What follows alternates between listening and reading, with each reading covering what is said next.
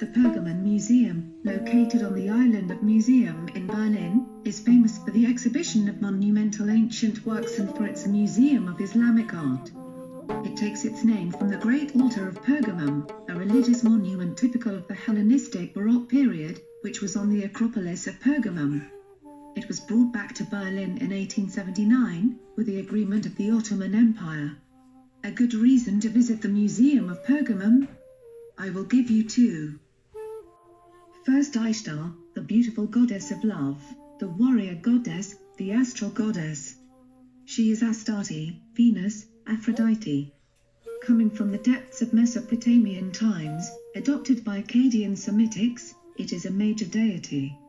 So much so that a door is dedicated to her in the fabulous Babylon, the Blue Gate of Ishtar, built around 580 BC, on the order of Nabuchodonosor II, door that is the culmination of the North Processional Way of Babylon. It is decorated with blue ceramics where bulls and dragons walk, symbols of the gods Adad and Marduk. Along the procession pass lions, symbols of power. And then, Babylon. 2000 years BC, it is the capital of a vast kingdom dominating the Middle East. The Hanging Gardens of Babylon are among the 7 wonders of the world. The huge ziggurat, the blue walls are famous in the whole world known. She is the center of the world.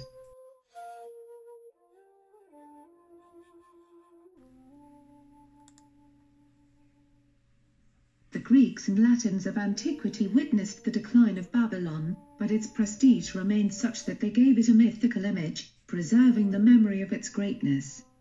They celebrate Semiramis and its legendary gardens, they praised her sumptuous buildings and her fabulous kings.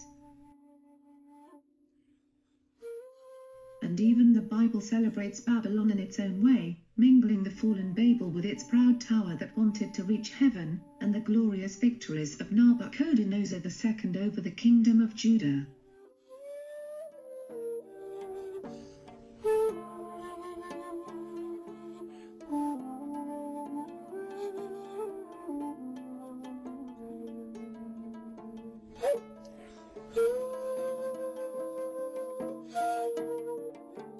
For Ishtar the divine, and for Babylon the superb, the mythical, the proud, you must visit the Pergamonmuseum.